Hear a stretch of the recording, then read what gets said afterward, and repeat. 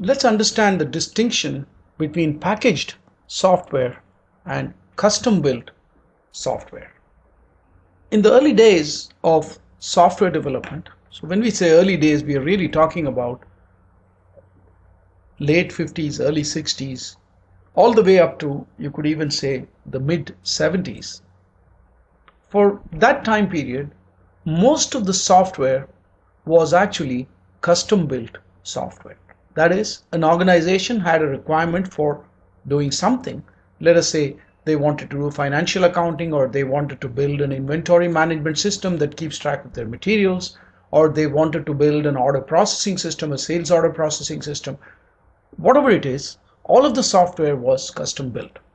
And companies either had their own staff to build these systems, or they used the services of consulting companies to build these systems.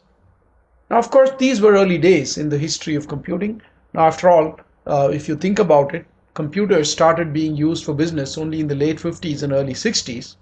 So we are still roughly just about 50 years into the whole process. And in the meantime, of course, computer technology has changed by leaps and bounds. So in some sense, the field is still learning what's going on. So in those early days, people did not really understand too much about all of these systems, and they learned by doing. Of course, as they did these things for some time, they realized that, well, you know what, financial accounting is financial accounting. No matter which organization does it, there are going to be lots of commonalities, especially financial accounting, because it's also controlled by law in terms of, you know, what you can do, what you cannot do, what are the standards, all of these things. And therefore, they started saying, you know what, we don't have to really build this, custom build this for every organization, because there's a lot of commonality. We can just build it once and all organizations can really use them. Okay, so you started seeing the development or the emergence of packaged software, software that is packaged and can be used by many organizations. Well, it's possible that there are some areas, for example, payroll accounting.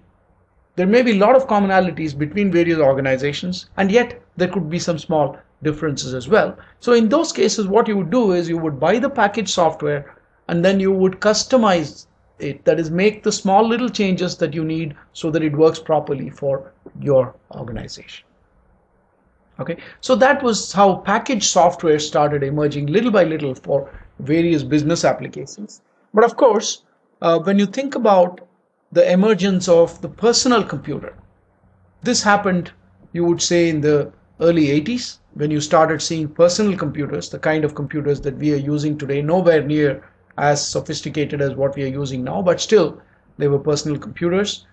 Then you started seeing software like spreadsheets and word processing software and so on, which were completely packaged. You don't buy a word processing package and then customize it to your requirements. Word processing is word processing.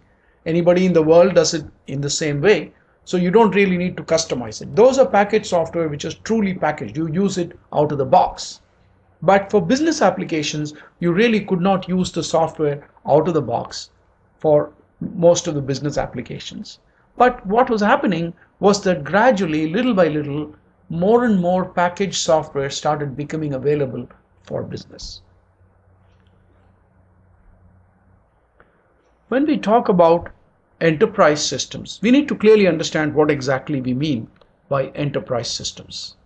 By enterprise systems, you're really talking about software support for business transactions. What do we mean by business transactions? Well, you're running an organization and a customer comes along and places a sales order.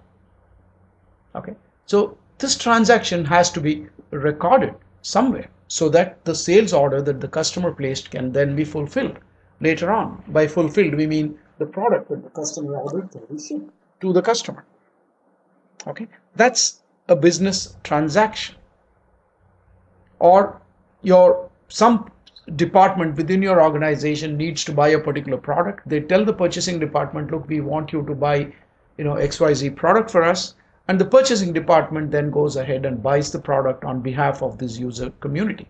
Now, the purchasing department might accumulate all the orders from many different user departments, then combine them and buy a bulk purchase or whatever to save money and so on.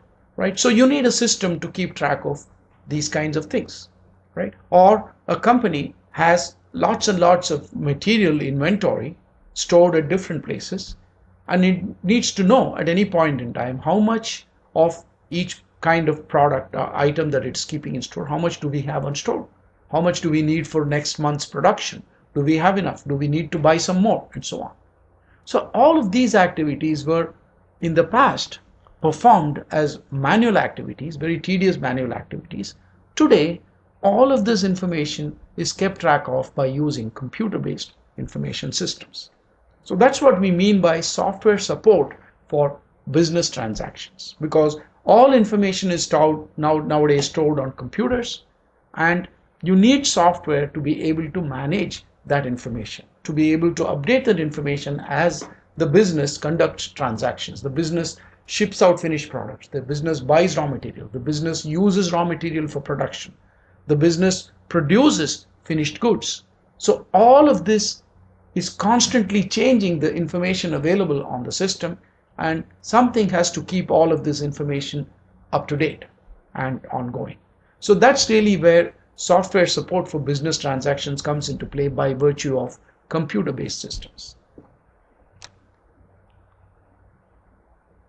So as we saw earlier, initially software development began by custom developing the various applications that a business needed. So for example, you could say that a business comes along. Most often the first application that was computerized in most organizations was the payroll application, and then came financial accounting, and then slowly other applications started getting computerized, like order processing, purchasing, inventory management, material planning, plant maintenance, and so on, manufacturing execution, project management, etc.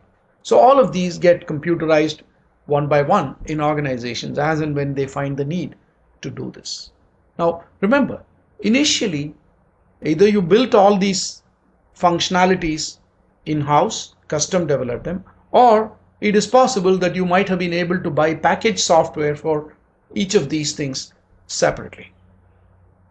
But no organization or no vendor came along and said, look, here is software, the whole deal, encompassing all of these and much more that you can use to run your organization. There was no custom built software that took care of all the functions of a business. Okay, so either you custom developed individual pieces, or you purchased individual pieces from different vendors if available, and then you tried to somehow run your organization with all of these. Now the problem with this is that you can understand that when you look at a business operation, business operations are not compartmentalized by payroll and financial accounting and order processing and purchasing and so on. Everything happens together, right? So when you ship a product to a customer as a result of a sales order that they placed, you have accounting implications of that activity. You also have management accounting implications of that. When you purchase, obviously you also have accounting implications. Similarly, when you process an order, that has implications for materials management, because after all, when you ship the product out to the customer, you're going to take it out of inventory and then send it to the customer. In the early days of computing,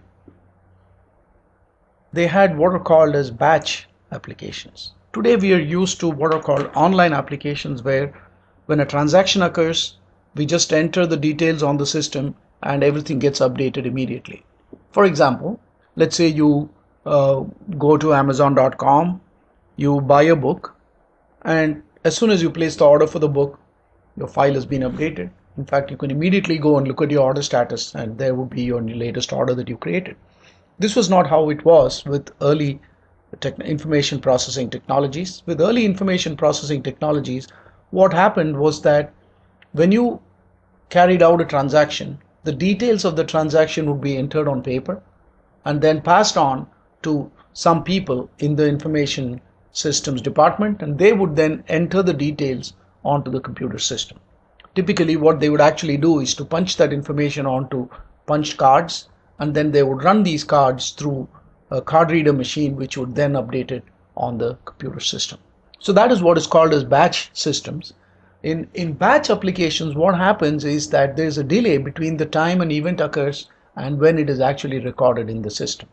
So typically what would happen is all the activities for an entire day would be performed manually through paper, and then at the end of the day, in the evening, all of this information would get updated on the computer. So when you come back the next morning, you will then see the information which is current as of that point. But of course, within 5 minutes, that information becomes obsolete, because what has happened just now will be entered in the system only at the end of the day.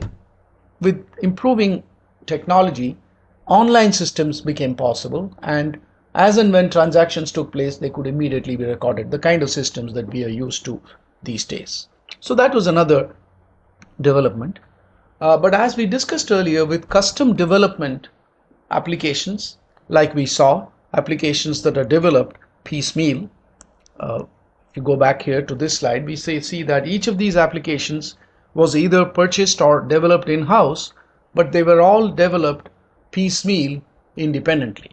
Now that's a big problem, because as I've already discussed, a lot of these processes are actually interrelated.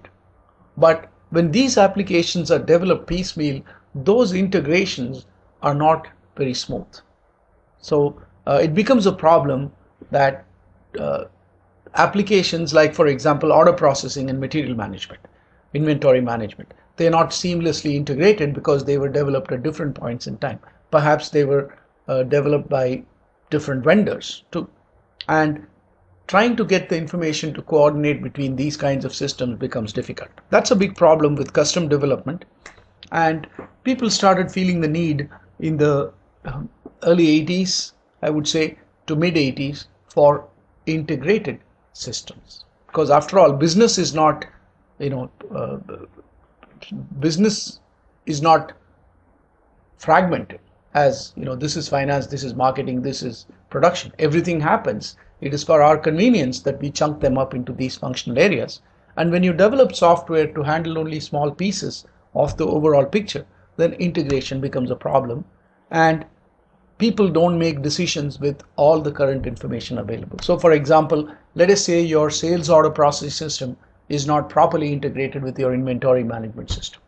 Then what really happens is, when somebody calls up to place a sales order, you don't know exactly how much of the material you have available with you, so you cannot promise a delivery date properly to the customer.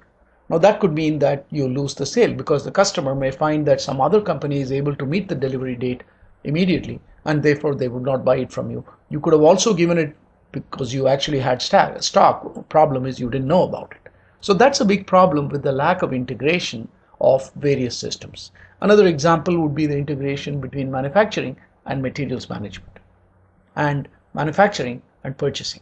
So all of these things are integrated, and custom development, piecemeal development of systems did not allow for this integration. So that is what led to the development of so-called enterprise systems. Right, side by side with the experience that was accumulating from the early 60s till the mid 80s, companies, consulting companies which had done many projects, for example, companies like IBM, right, they would sell computer systems, but they would also send their software developers to go and consult for various organizations to develop their custom systems, right? So a company like IBM or a company like Oracle, they went and developed hundreds and hundreds of each of these individual components for various clients. As a result, what happened was that they developed a good understanding of the overall business landscape, and they started developing integrated products, which you now call enterprise systems. In fact, the first company that developed such systems was SAP out of Germany, which happens to be the only significant software company in the world which is outside of the US. All other big software companies are all American companies, but SAP is an exception. It's a German company. It's a leader in enterprise systems, and it was one of the first companies to say, look, I can give you the complete software packaged in a highly integrated way that you can use to run your entire organization.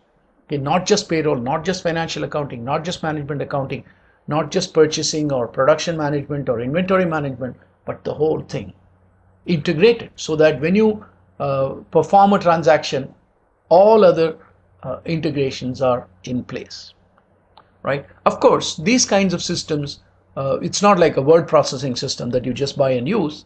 They would still need to be customized, but most of your functionality would come out of the box. And you would do a little bit of customization, which would still cost you several $1,000,000.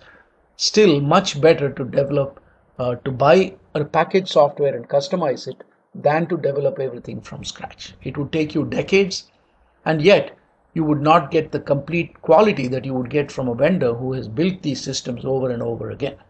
Right? There's no point in reinventing the wheel. You could buy this system and then focus on your core competence, because after all, your core competence might be banking, your core competence might be building missiles and so on and so forth. You don't want to waste your organizational energy building information systems, right? So you would buy a system and customize it to your requirements. So that is the genesis of enterprise systems, which sometimes are called enterprise accounting systems, because after all, you're accounting for everything in the enterprise when you do these, when you run these systems. And that is the subject matter of this course. So what we want to understand is the structure of these systems, how are these systems designed and built, and those kinds of things.